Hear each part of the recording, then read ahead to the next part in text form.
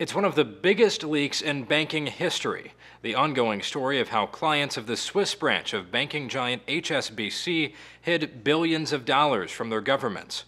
In the latest chapter of the saga, journalists around the world published new information Sunday on how the bank actually helped clients avoid taxes and began naming names. They come from 203 countries, and the total balance is $102.05 billion. The leaks have launched investigations all over the world into whether the bank's clients deliberately hid assets to avoid paying taxes, and whether HSBC failed to report those funds. But Sunday's release is the first time since the story broke in 2009 that we've seen how the bank did more than just look the other way.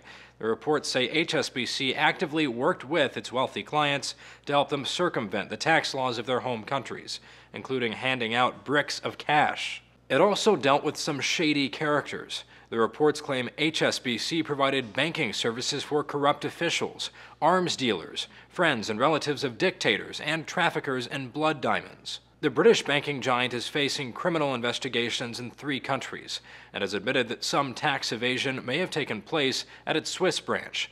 But in an official statement it said, "We've taken significant steps over the past several years to implement reforms and exit clients who did not meet strict new HSBC standards, including those where we had concerns in relation to tax compliance." You can read more about the latest in the Swiss leak story from the news outlets that collaborated for Sunday's release, which include The Guardian, the BBC, Le Monde, and the International Consortium of Investigative Journalists. For News, I'm Zach Toombs.